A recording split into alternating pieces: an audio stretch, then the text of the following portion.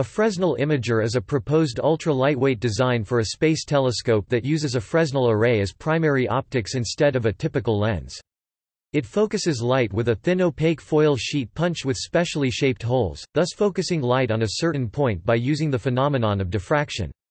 Such patterned sheets, called Fresnel zone plates, have long been used for focusing laser beams, but have so far not been used for astronomy.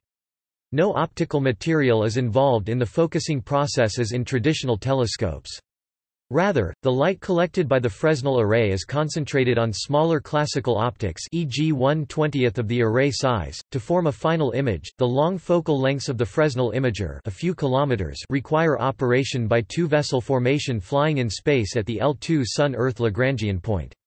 In this two-spacecraft formation flying instrument, one spacecraft holds the focusing element, the Fresnel interferometric array, the other spacecraft holds the field optics, focal instrumentation, and detectors. Advantages. A Fresnel Imager with a sheet of a given size has vision just as sharp as a traditional telescope with a mirror of the same size, though it collects about 10% of the light. The use of vacuum for the individual subapertures eliminates phase defects and spectral limitations, which would result from the use of a transparent or reflective material. It can observe in the ultraviolet and infrared, in addition to visible light. It achieves images of high contrast, enabling observation of a very faint object in the close vicinity of a bright one. Since it is constructed using foil instead of mirrors, it is expected to be more lightweight, and therefore less expensive to launch, than a traditional telescope. A 30-meter Fresnel Imager would be powerful enough to see Earth-sized planets within 30 light-years of Earth, and measure the planet's light spectrum to look for signs of life, such as atmospheric oxygen. The Fresnel Imager could also measure the properties of very young galaxies in the distant universe and take detailed images of objects in the Solar System. Development.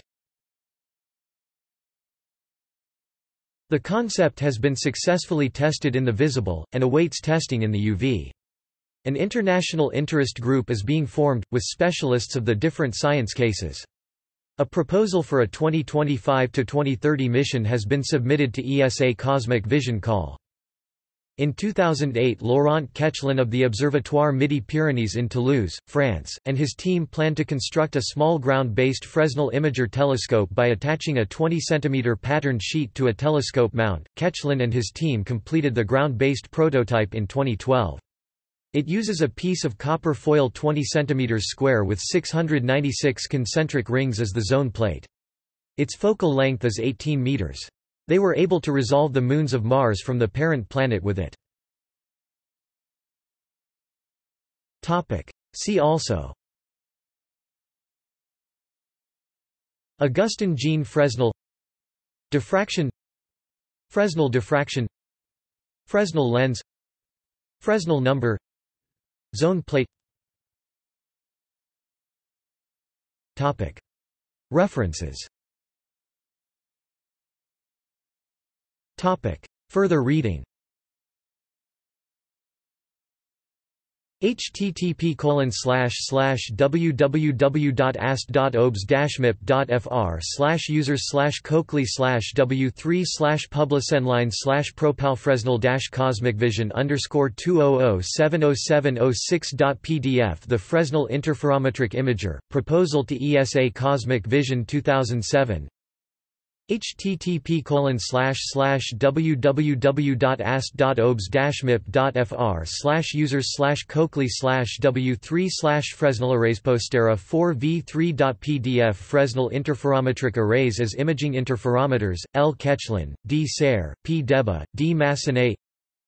http://www.ask.obs-mip.fr/users/cokely/w3/a2880-05.pdf High resolution imaging with Fresnel interferometric arrays, suitability for exoplanet detection, L. Quechelin, D. Serre, and P. Duchin.